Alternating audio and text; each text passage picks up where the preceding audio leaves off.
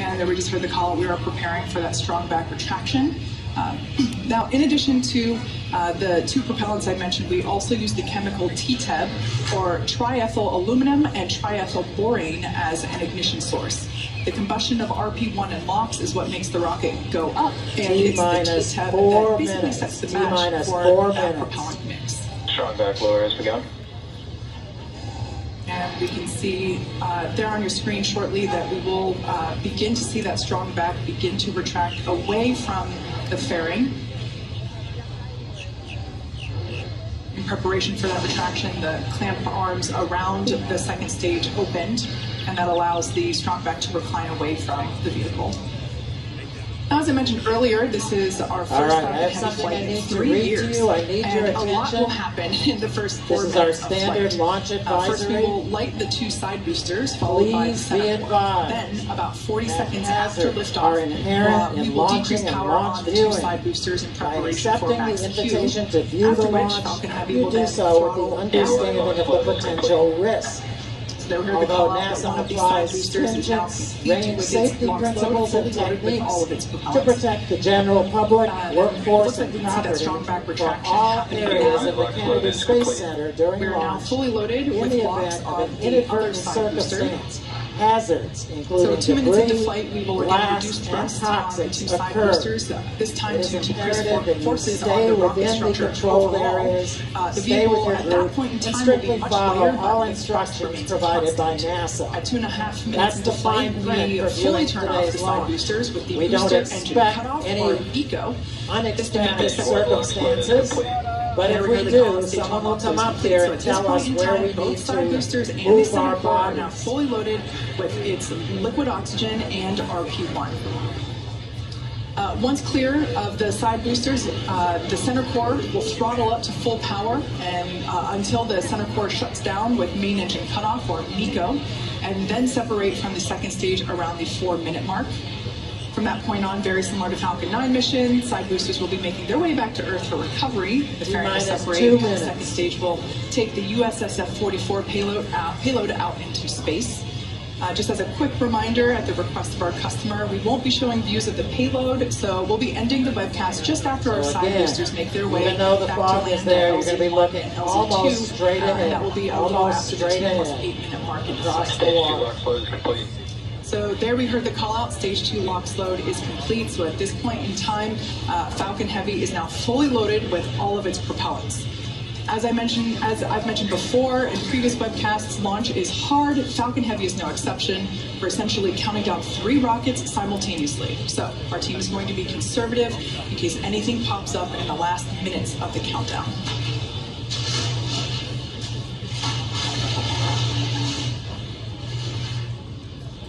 In addition to the fog around the launch pad, we can see some of the white clouds there around the vehicle. Totally normal. That's just the liquid oxygen, basically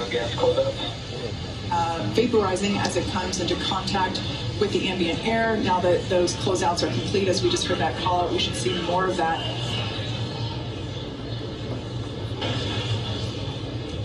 Next, we'll hear the call out that Falcon 9 is in startup.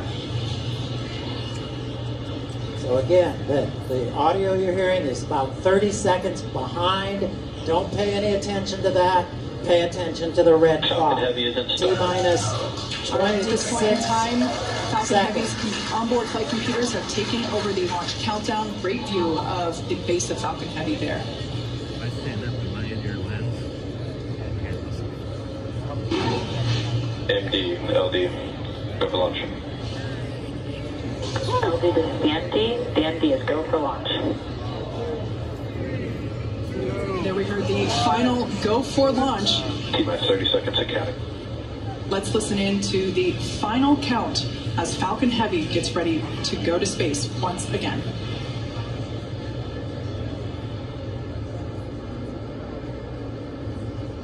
T-minus 15 seconds at counting. T-minus 10, 9, 8, 7, 6,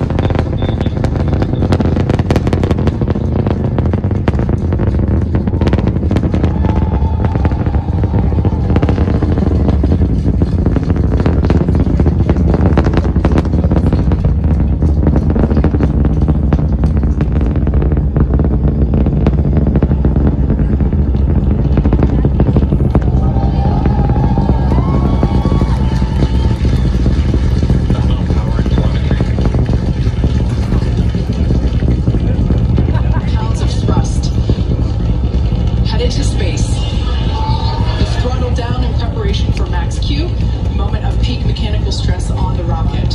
Falcon Heavy is supersonic. There we just heard the call out that the vehicle is now traveling faster than the speed of sound. If you can see the big screen, sight. you can see it over on the big screen. Max Q. All right, there we just heard the call out. That is the moment of peak mechanical stress on the rocket. M1D engines throttling back up. A beautiful sight to see Falcon Heavy flying once again.